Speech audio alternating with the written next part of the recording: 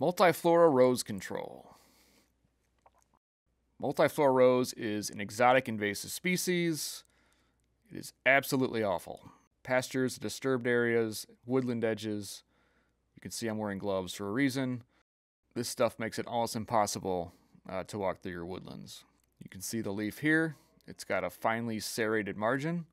The one ID tip for this, to identify it versus native rose, is the hairy bract at the base of the leaf.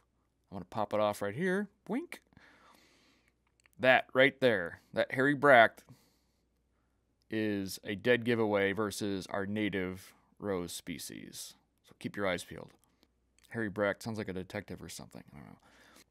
Red stems and these almost fishhook looking, backwards pointing thorns.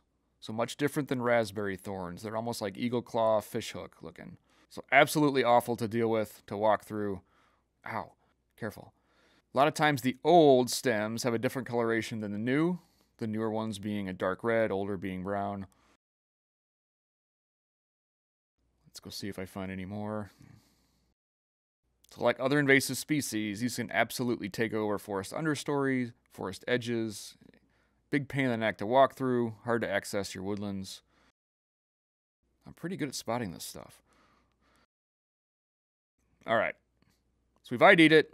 Let's get rid of it.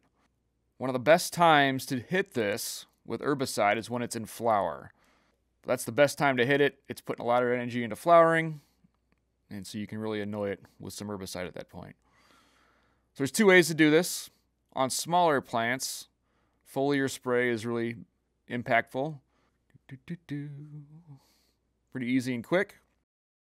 Perfect application. Good job. No dripping. This is not good. Over-applying herbicide can hit non-target species. You can see the amount on here. Okay, that's good. That's good. Dripping. A lot of blue on there, the dye that makes it visible. That's way too much herbicide. If these things are huge and foliar spray is not a viable option, you can do this kind of painful method of doing basal bark spray. We've got a video on that, on the lower portions of the stem of Multiflora rose. So coating the lower 18 inches of the stem with that herbicide. All right, the gloves are off.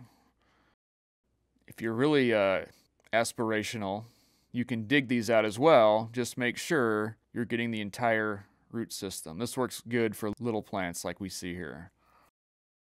So I'm going to punch in here. Good activity for a hot summer day.